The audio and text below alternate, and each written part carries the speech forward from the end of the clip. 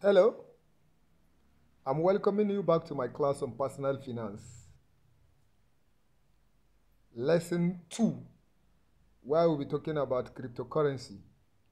But before we continue, we'll now look at a brief footage of accounting and finance.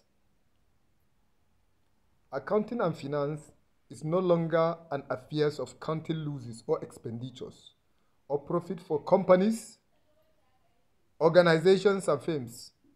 In miscellaneous exegesis, to arrive at a balance sheet balance after a 6-month period or a year, no accounting and finance is concerned more of about sourcing of funds, dividend payment to shareholders, or calculation of interest.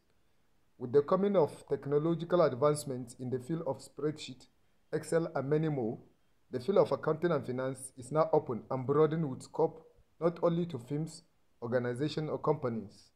Accounting and finance is everyday affairs now, even to persons, individuals, groups. That is why, to increase the participation of individual persons in the field of accounting and finance, cryptocurrency is being invented. And it went in greatly with a greater ounce disrupting the financial system. Therefore, if you have failed to achieve greatness in the traditional accounting and finance class, try to excel in cryptocurrency class that has the potential of taking the financial system to inevitable swings. We now look at cryptocurrency.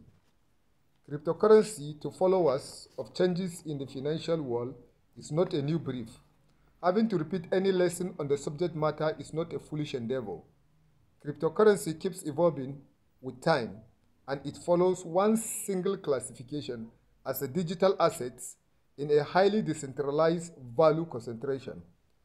But it comes in varieties, with every asset coming with the aim of provision of value in doing economic activities.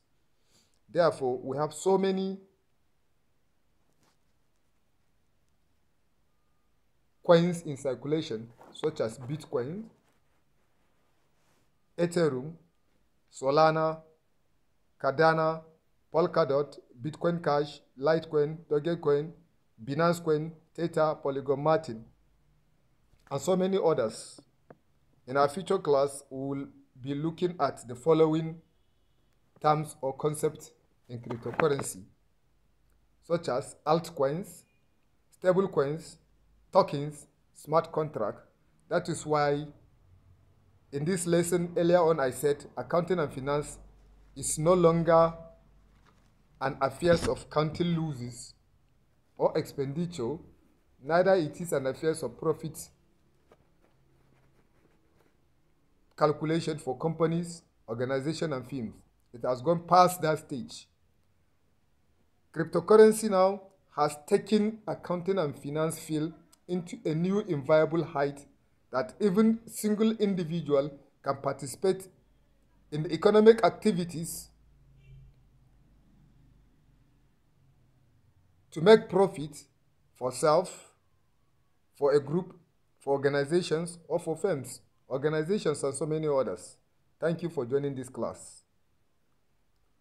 I am Ibrahim Sunusi Balawakili, welcoming you to my class on personal finance. Thank you.